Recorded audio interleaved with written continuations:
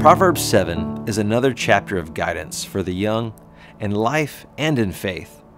But of course, we can all benefit from the wisdom given in these verses. This chapter deals with the importance of purity and the devastating consequences when we fail to remain pure according to God's design for life. Verses 1 through 3 of the New King James Version reads, "My son, keep my words and treasure my commands within you. Keep my commands and live, and my law as the apple of your eye.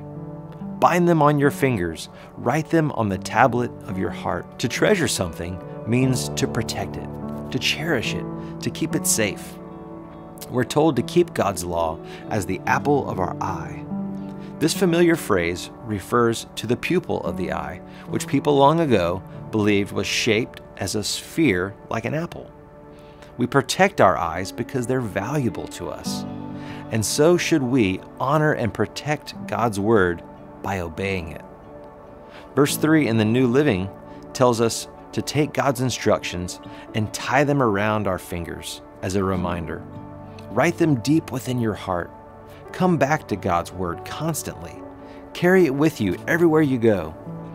Commit yourself to it, and over time, you'll find that it becomes a part of you, written deep within your heart. The rest of this proverb gives some vivid details of the enticing and cunning power of sin that is ever present in this fallen world.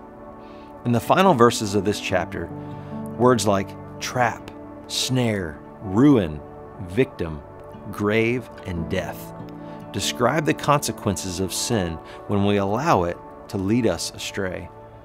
As you read this proverb today, remember that purity, inward and outward, are of the utmost importance to the Lord, not because He's a celestial killjoy, but because He knows the ultimate consequences of sin, and He knows the vulnerability of our hearts.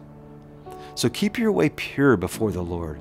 Keep His word with you always, and experience the life-giving power that will grow in your heart by His Spirit.